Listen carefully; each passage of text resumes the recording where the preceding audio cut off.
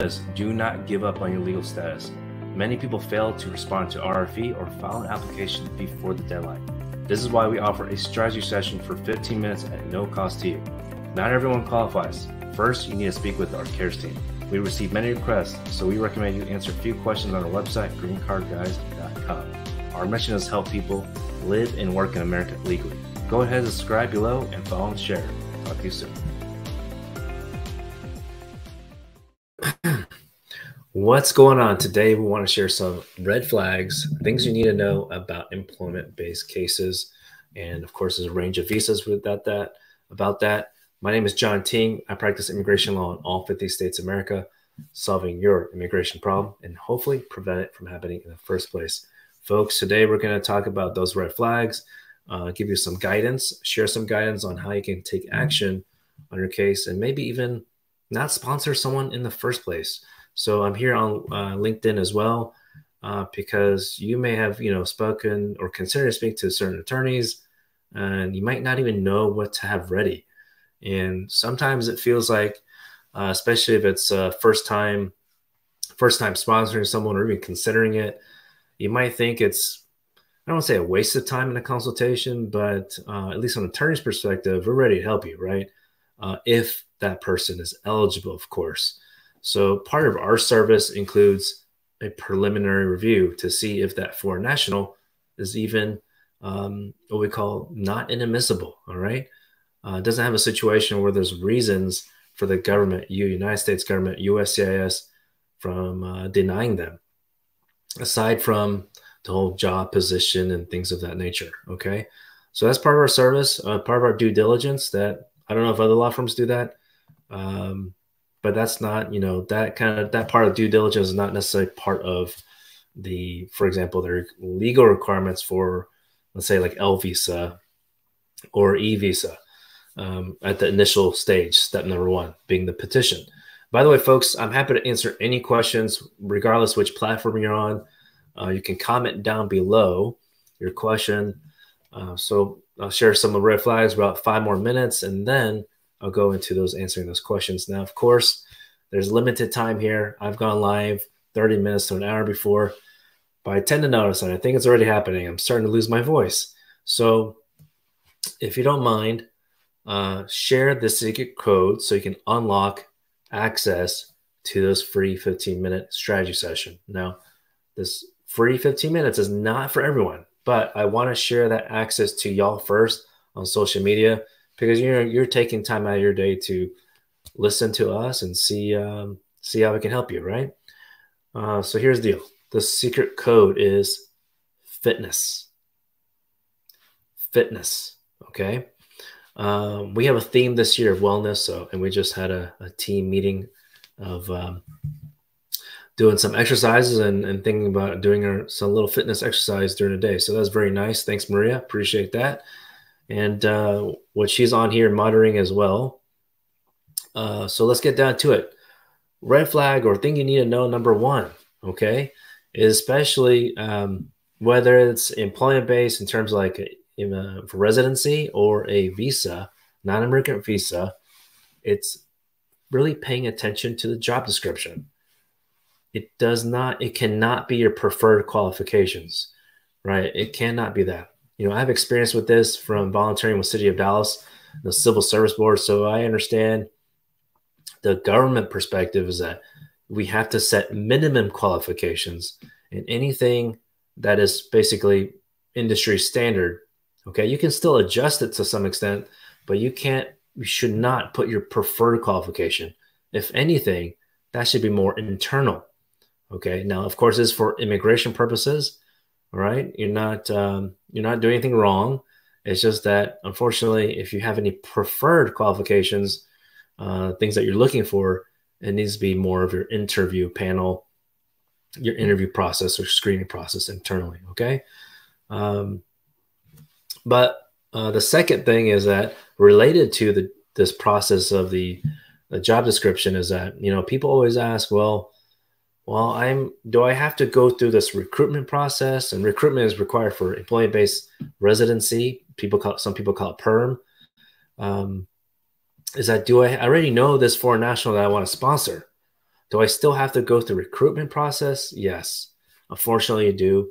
The Department of Labor does require that. So you need to conduct due diligence on that. You cannot skip any step related to the recruitment. And there is a cooling off period of 30 days after that. Okay. So, so it's very important that you do that, because one of the requirements is a publication. So, for example, on Dallas Morning News, it's going to be about $1,500 on average. At the end of the day, it depends on the number of characters, essentially the number of letters that's in the job posting. But you have to do it for 2 Sundays. All right. So some people, unfortunately, skip one of those steps, and publication is just one of them. But some of our clients ask, well, is this necessary? Look, at the end of the day, the things we're going to ask you to do, it's not so much an ask, it's required. We're not going to ask you to do something that's not required by law. So it kind of give you an idea about that. It doesn't make sense for us to tell you to spend more money if you didn't have to do it. So just sharing with y'all in case whoever's watching here, whether you're the foreign national or you're thinking about starting your own company, maybe you want to sponsor someone in the future, or maybe you work in HR or something related to it. Like, I don't know how like sports teams call it, like director of personnel, something like that. So let's see here. There's a lot to share, but the third one I can think of right now is people ask, when do I have to pay this candidate, this employee? And I interchange between employee and candidate because that person could be working for you already. But the tip right now is, do I have to pay this person that prevailing wage that, was step number 1?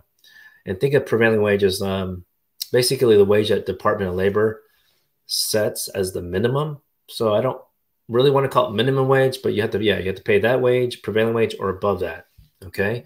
So people ask, do I have to start paying that right now during the process? And no, you actually don't even have to hire that person that you're sponsoring until there's the residency, basically the very last step, when that person gets the resident card, or has the interview either abroad or in the United States. So those are the top 3 things you need to know for today. There's, of course, a lot more questions. Happy to answer related to it. Let's see here.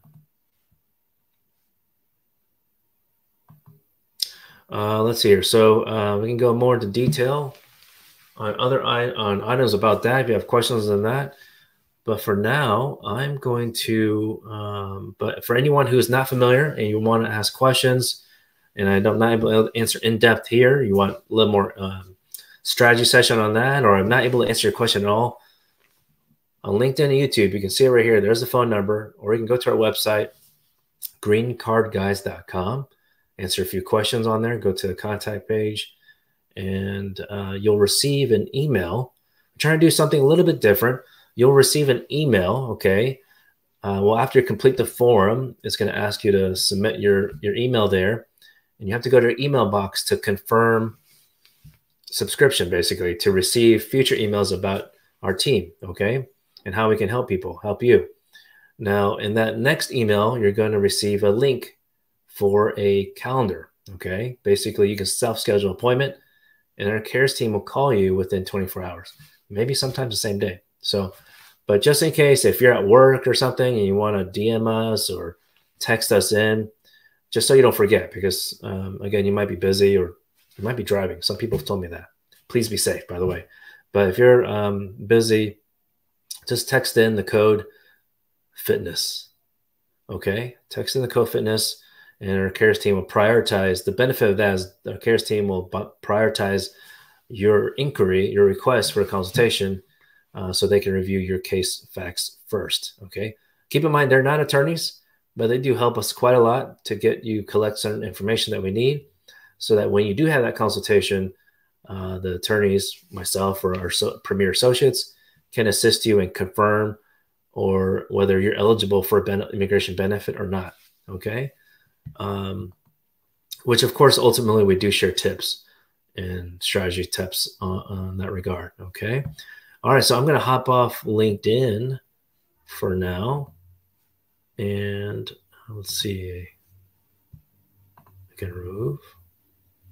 All right. So All right, so some questions here.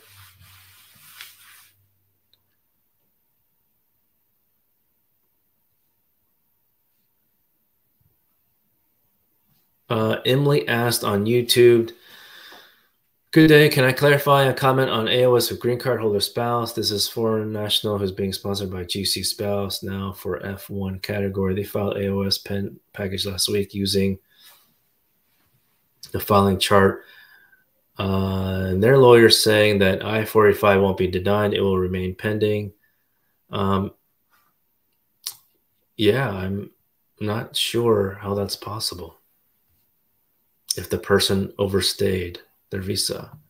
Retrogression, yeah, retrogression is a completely different concept. It's not related to the main question that you have about whether you need to maintain status or not with, let's say, like a non-immigrant status.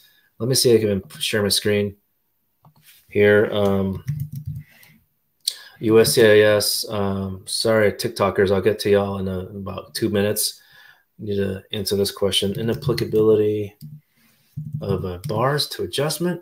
I also want to share the other screen about page about the visa bulletin.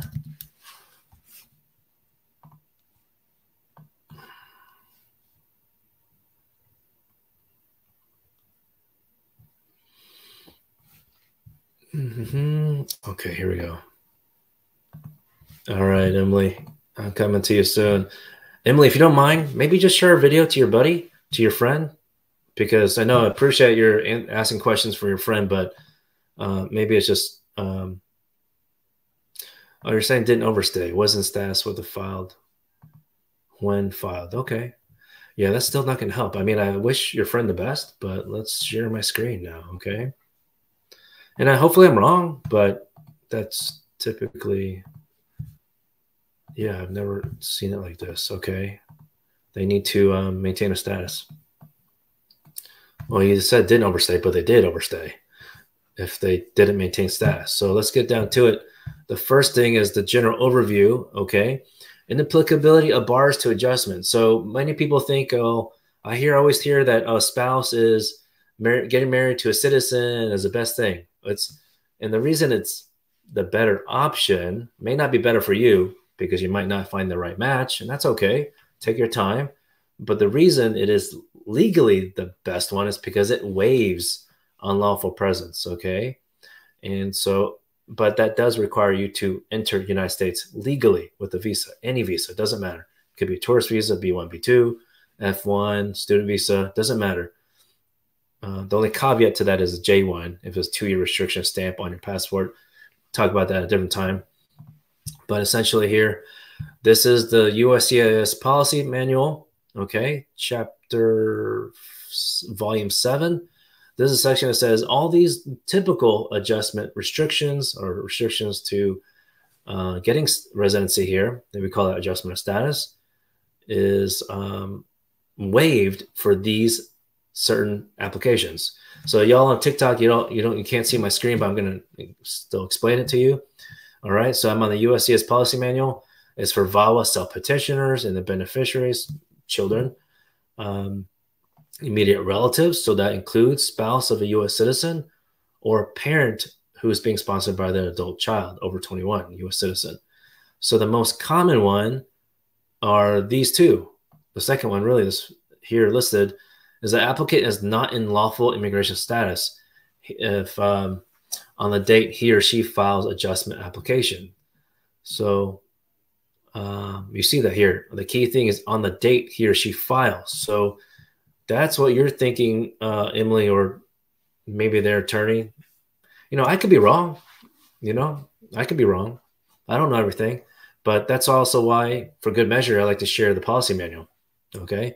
So here it is. And it also says the applicant has ever failed to continuously maintain lawful status since entry into the United States.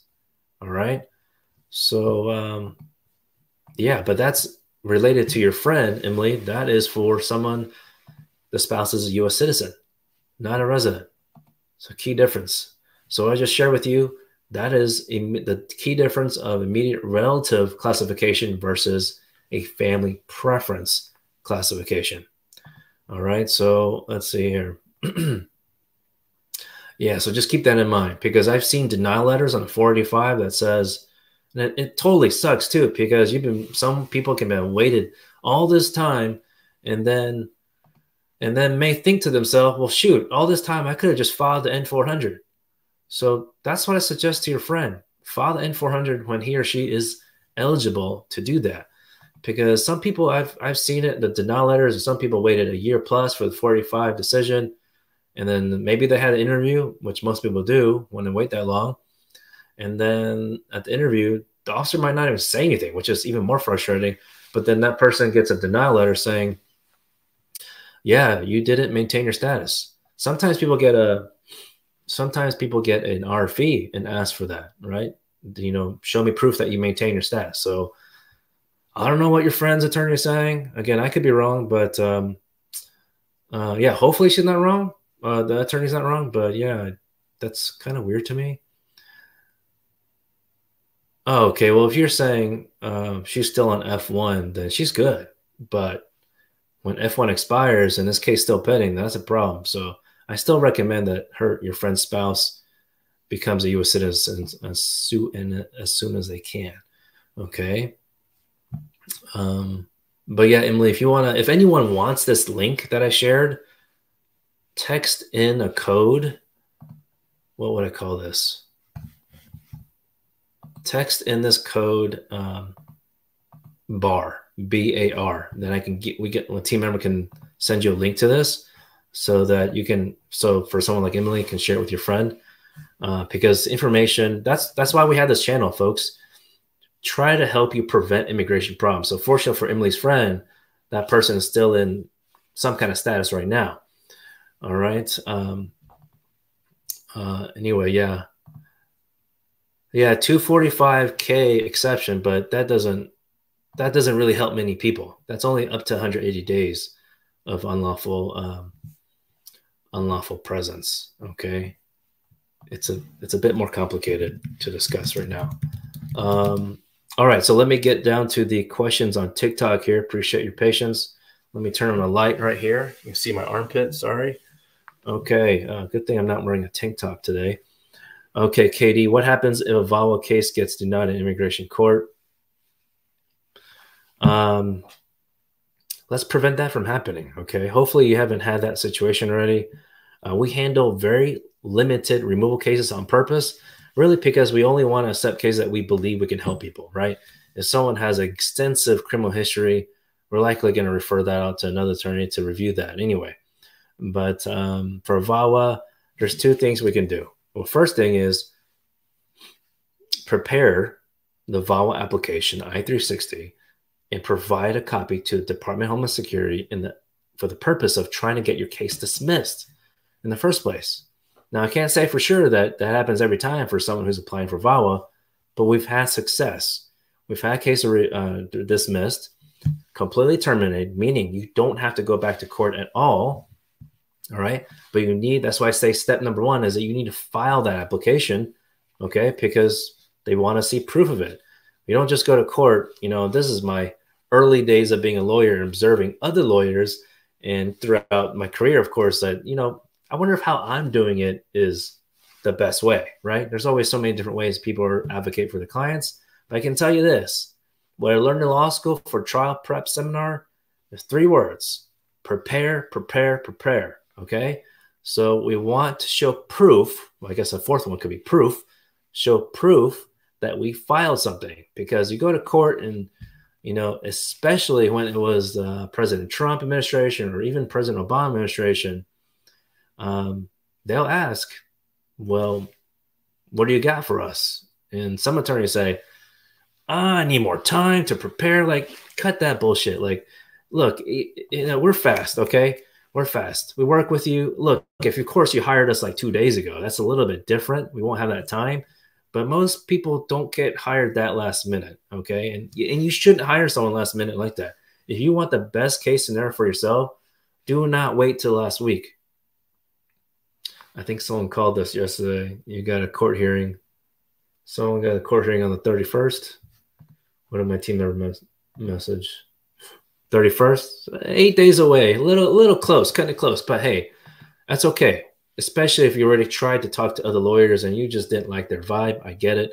But anyways, I'm going in a long spiel here about that. As you can tell, I love sharing information, so I got to stop my answer for that question. So give us a call, okay, Katie? I know I recognize your username. We've asked a couple questions before, but it sounds like you could take advantage of one of our consultations, okay? Let's see here. Okay. Nupa, your friend's green card is processing on VAWA. Can you apply for travel document? Yes, if your friend filed a 45 and that was based on marriage to a U.S. citizen or another immediate relative category. Okay, yeah, if GC is approved, then you don't need a travel document. Okay, oh, by the way, hot tip here, folks. After you finally receive that coveted resident card, the green card, which is not green anyway, by the way. I think it's blue, if I remember correctly. But anyway, when you finally get it and you think maybe you're looking for another job or your current job says, okay, great, you got the green card. We're going to send you abroad to work outside the United States. And you're like, awesome. Finally, after all these years, finally, I'm going to go abroad and work. Cool. Well, you got to do one thing at least. Two things. Tell your boss that don't send you abroad until you get an I-131 reentry permit approved. I see it time and time again that people go abroad and it's not necessarily a pandemic's concern that they couldn't come back. You know, most people it's work or because they have family that live back in their home country and that family member's sick. But for those people that say, oh, my work told me to work abroad, cut the bullshit, okay? You got to take advantage of your status and don't lose the status. The key issue legally is that you don't want to abandon your status, okay? So if you're going for work and it's been more than 6 months, you're going to have a tough time, okay, trying to come back in. You might get lucky to come back in through customs at the airport. And no, I don't know which airport would be better to arrive back in. I've asked that question before. I have no idea because even if someone was successful to get right through, slip right through, that doesn't mean you're going to get the same customs officer, right? So you just got to think about that, folks. When you get that coveted green card, know your plan, know your future plan, or even if it's your travel, and you're like, y'all, I'm just going to chill out in Barbados. I'm going to chill out in the island. Do you, okay? Do you. But have a plan in place first in terms of your legal status. Just because you get the green card doesn't mean it's over, okay? You got to apply for something else called the reentry permit.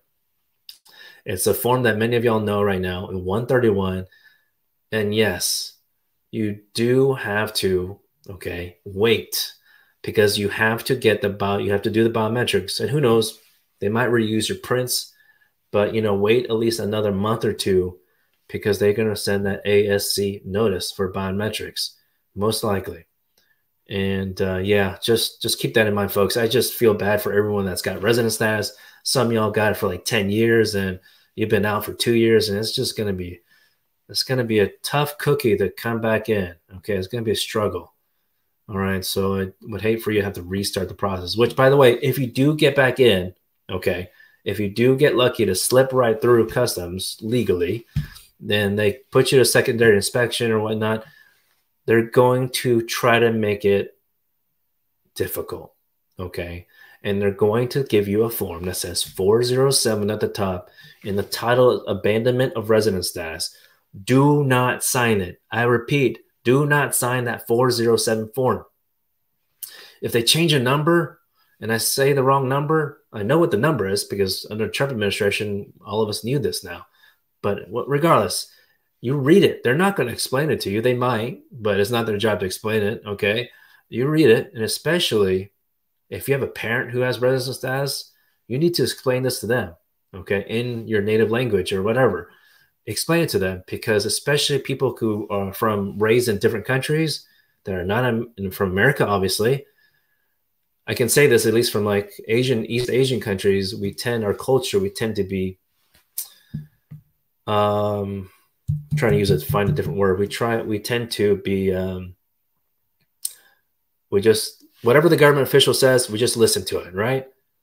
So as you know from the Trump administration, some of these officers, regardless of agency, they say a lot of bullshit, okay? I don't like to curse, but sometimes I got to curse so y'all get the point, all right? So do not sign that form because they will say, okay, fine, you're going to go deferred inspection, you're going to go in secondary inspection for additional questioning. Let them do that. Secondary inspection is not technically a jail, okay? It's not technically a jail. You're not been arrested. You're not going to be put in handcuffs, okay? Make it difficult for them because technically a judge, an immigration judge, is officially the person who's supposed to revoke your resident status. So if you want to buy some time and you've been able to slip through customs legally speaking, then not jumping the turnstile in that sense, don't sign that form, okay? See, again, I have a long answer for a question. I'm going to kind of try to keep it shorter. Okay. And I'll do short videos on that, by the way. Bernaloo, how long for perm? My green card is like going on 2 years now. Yeah, perm. So perm, people use that term loosely, but perm specifically is more for the labor certification phase or step, and that is average 8 months. But in general, the EB process, except the last part where it's the visa, depending on the visa bulletin, because that depends on your country and nationality. But other than that step for residency, but everything else, I would say, yeah, at least 2 years, okay? At least 2 years. And especially if you're EB2 from like India or China or EB3, and you're from those two countries at least, it's had retrogression. That means the prior date went backwards. So that's that affects people, unfortunately. So it could take longer. Hopefully that gives you an idea.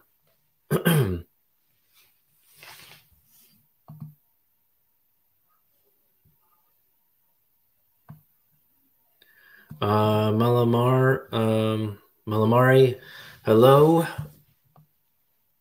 Does USCIS scrutinize my application? Take a longer time to process. If you're a national of Syria applying for AOS through marriage, if so, when can I sue? Great question. In general, the U.S. government does tend to discriminate, hold cases when someone is from a country from the Middle East, okay, and Pakistan, and China, okay, especially with the whole spy balloon thing. It's freaking ridiculous what happened politically speaking. So even though post 9/11, that was in 2001, we're now in 2023. God bless our military and everyone who's helped support the cause of taking down those terrorists and continuing that effort. But in terms of immigration, it's ridiculous. Okay, you know, they keep saying that it's necessary essentially to continue doing these background checks. Okay, and some people might think, well, of course, background checks are important. Yeah. But why does it take like some people 1 year, 2 years? And inherently, just like any company, the government forgets people. They forget certain cases. So unfortunately, some people do have to sue USCIS or State Department, the embassy or consulate to get their case resurrected, get it moving again. Okay. Even for example, I remember we filed a lawsuit against on the fiance visa petition. And it turns out because we asked to get an idea of why it was a delay, and I think they've been waiting almost 2 years, unfortunately, because the petitioner had a crime, but it wasn't a crime that is supposed to delay the case. So think of it like a train track. A train is supposed to go in, let's say, the left direction, but it went right when it should have went left, or it just got stuck. So just think of a mandamus lawsuit to resurrect and push it to the correct direction in that sense. Let's see. Okay, TikTok. Oops, sorry, Maria. I missed that one. Trying to give everyone love on... So Malamari, contact us, okay, so we can understand what stage you're at and what the timing is, and we can advise you appropriately. Okay, thanks.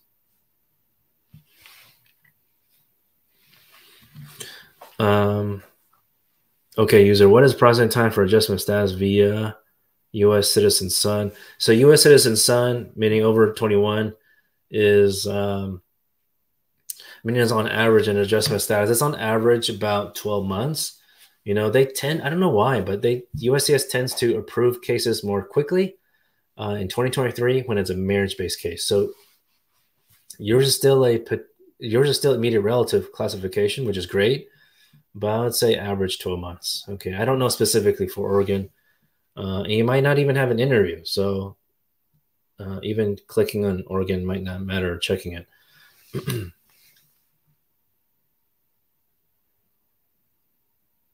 All right, let's see here.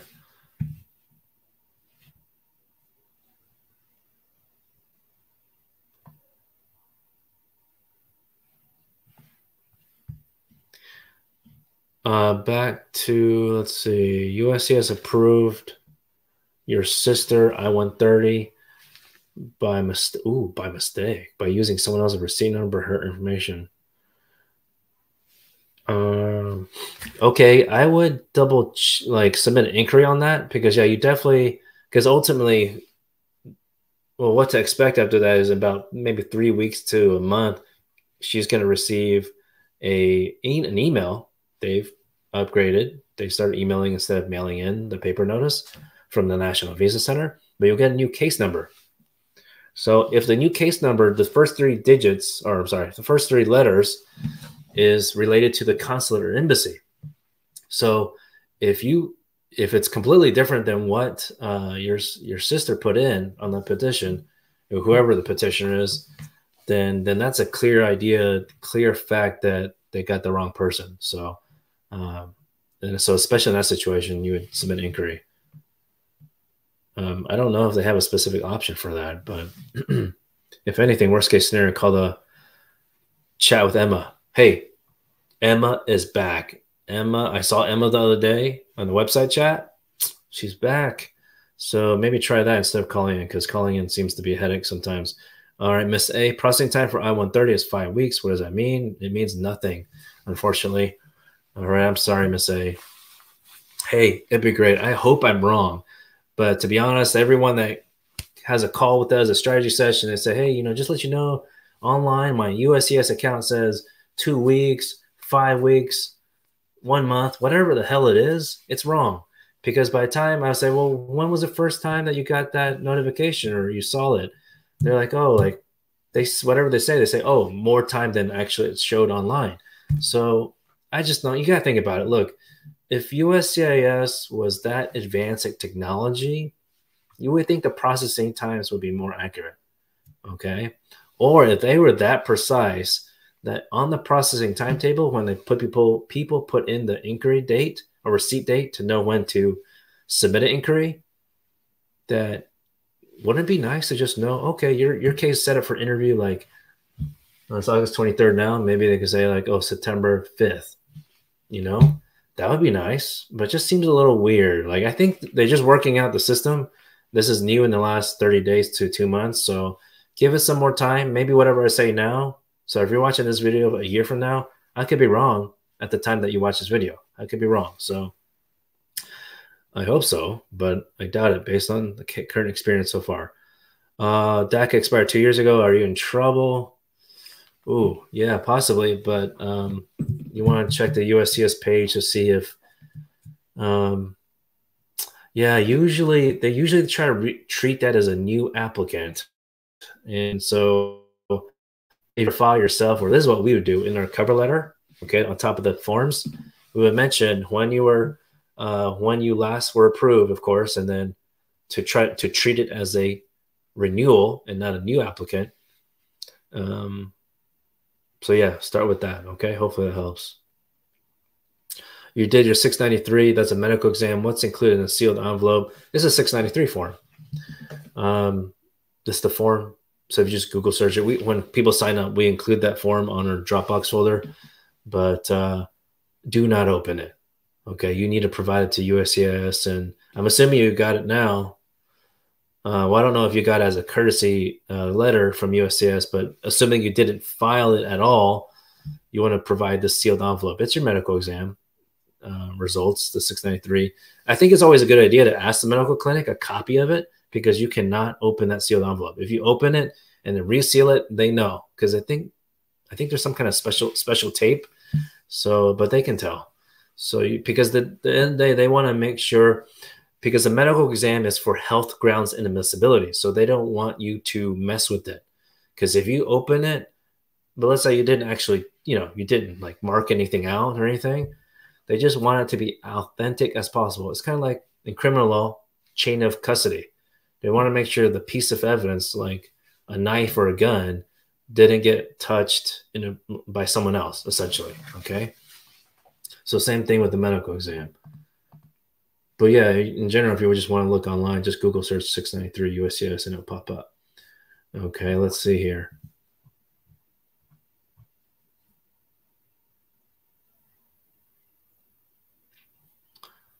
Emily, do they process different EAD at different process times? Yes. Depends on the category. I have no idea why. You would think they just freaking rubber stamp that. Like, I don't know. Like, it's just ridiculous. The only thing I would think is the background check, but still, like, it's just stupid in my opinion. It shouldn't be that long. User Amadi, how long to get an asylum interview? Ooh, that's tough. It's like almost every 6 months that USCIS changed the policy. For some time earlier this year, they said, okay, most recent that filed, we'll get an interview sooner. But I think they backtracked on that because, of course, people that filed a long time ago, many years ago, would be frustrated. I would be. So we actually filed a lawsuit for people who've filed an asylum application many years ago. Sometimes 7 years, 4 years. 4 years we prefer as our minimum. If you waited at least 4 years, then we file a lawsuit. Then you could get in your interview in about, depending on the asylum office. I know that San Francisco asylum office this year, when we sued earlier this year, we got an interview date for actually later this month. So, but yeah, we sued earlier. So it was about an 8-month wait time for him or her, right? But in other parts of the country, I think there's only 5 asylum offices, but so it's very limited, unfortunately. But anyway, in general, if you were to file your own separate, like have not filed at all yet, and you're just not filing your asylum application, yeah, I would say probably several years for an interview. But don't hold your tongue on it. If you get an earlier date, you want to make sure you have a lawyer to help prepare you for the interview. Because I hate to say this, people who don't have a lawyer, especially for asylum, and I think they have a pretty decent claim. I mean, your chances are always better in general. Anything in law related, your chance is always better when you have a lawyer, right? Of course, I can't guarantee outcome for that lawyer for you, but I mean, if you don't do this stuff every day, it's like any other job. So anyway, just hate for someone to get an interview and then get denied at the interview, or not at the interview, but afterwards when you have a legitimate claim or seem like a strong claim. By the way, this is a good time to mention, if you don't mind, if you appreciate the way we share information, I know I might be a little bit fast spitting out answers, but I feel like I have to. There's so many questions. But if you don't mind, or you already spoke with a CARES team specialist on our team, go to reviewtinglaw.com, www.reviewtinglaw.com. I greatly appreciate it and mean the world to our team. And especially if you did talk with one of our team members, please mention that. Okay, please mention that in the so down here on YouTube, I'm sharing the link below. All right, because they do get our team members do get bonuses at the end of the year. All right, Mo, you applied for U visa 918. Okay, all those forms in August 22. When you should expect the EAD. So you're supposed to get a letter that says bona fide determination. If you haven't, which you may likely have not received it, because we've been suing the government. There are lawsuits. The other attorneys I know have been suing for the delay on this letter. Okay, because ultimately, not getting this letter means a delay on your work permit, the EAD, applying for it. So hopefully that helps. Which before, all the years before, doesn't matter red or blue, before people were not able to apply for work permit after filing for UV, so you had to wait much longer time. Okay, is AOS, you're doing AOS, you received a combo card, what happened if you're denied when you're out when you're out of the country. I don't know what you mean by that. I mean, I need more information. Like, why do you think you'll be denied in the first place? User 86. I can share a lot of information. So I need a follow-up question on that one, okay, or facts. Okay, so it's 12:43 right now Central Time, so I could probably answer 2 more questions. Okay, Maria, 2 more. It's more than I usually would offer now. It's a good time to share. If you're interested in a consultation strategy session at no cost to you, this is the phone number right here. Okay, if you want to call in, 720-740-4247. Go to our website, greencardguys.com. Click on Contact Us, and you'll get your answer a few questions, and you'll get an email with the link to self-schedule appointment. Okay. But in general, our cares team will try to call you within 24 hours to assist you. All right. You got 765 C9. Can you travel outside U.S.? That kind of question about traveling, it's more about, do you have any crimes, things like that. It's kind of complicated to answer, to be honest, but if does knock on wood, all of our clients have C9 and AOS, no crimes, no arrests, no criminal history, no plea bargain, then yeah, they've been able to come back. So leaving is not the issue. No one's going to stop you. Okay. They don't care. They can care less, but it's about coming back in to the US. Okay. That's when they would check your documentation. Okay. The travel document, the 131 or combo card. Okay. So hopefully that helps. Let's see here.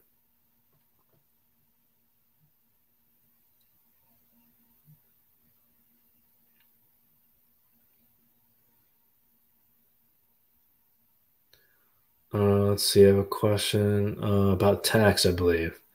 Okay, Sherelle's question will be the last for now. Okay, and then we'll see y'all live tomorrow. But the question is, can an immigrant married to a citizen who is not paying tax? So I think you mean, if I understand correctly, that you're saying the U.S. citizen is not paying tax.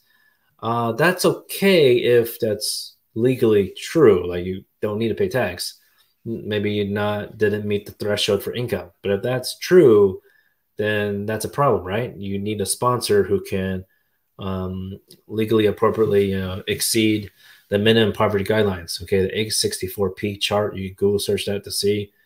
In the middle of the middle column has is for people who are in active duty in the military, but to the right, most people are going to be on the right column. So it's a little bit higher on that sense. That you need a joint sponsor. Okay. We have a video about that, something about poverty guidelines or something, sponsor, affidavit support on our YouTube channel. So if you go to greencardguys.tv or just text in 864 if you want that video. Okay. And we can send it to you. Okay. Text in 864 if you want that video. All right, folks, if you don't mind, tap the screen on TikTok, down below on YouTube, please give us a thumbs up. We greatly appreciate it, okay? Thank you so much. And again, I try my best to answer as many questions as possible and as succinctly as possible. I think that's a key thing. There's so much to share, but I try to make it as brief and as succinct as possible in a short amount of time. Okay, one more question. So real, what's up? Good to see you. I hope you're safe. I hope you and Brian are safe, and thank you for tuning in. K1, so give an idea. Well, everything's confidential, so I can't share everything about surreal situation, but pending AOS, in general, C9 category is going to take at least 5 months in general. But so you're not under K1 right now, but I mean, you're about to get to the next step to file AOS. So yeah, your wedding's on Saturday. Amazing. Okay, I think you're in the deep south. Okay, so I think that's what Brian's email said. So okay, be safe. We'll be in touch. Okay. All right, y'all have a wonderful day. Thank you so much. Tap the screen. See ya.